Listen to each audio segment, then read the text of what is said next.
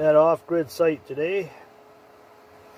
So I got the Bluetti charging the F40, and the Bluetti's charging on the solar. I think it's 125 panel. You can charge as you're charging other things.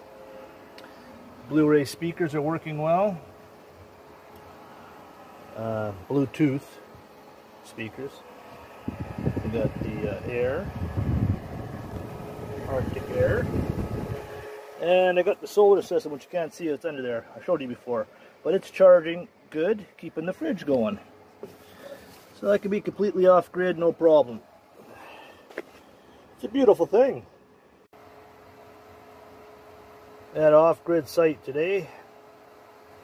So I got the Bluetti charging the F40, and the Bluetti's charging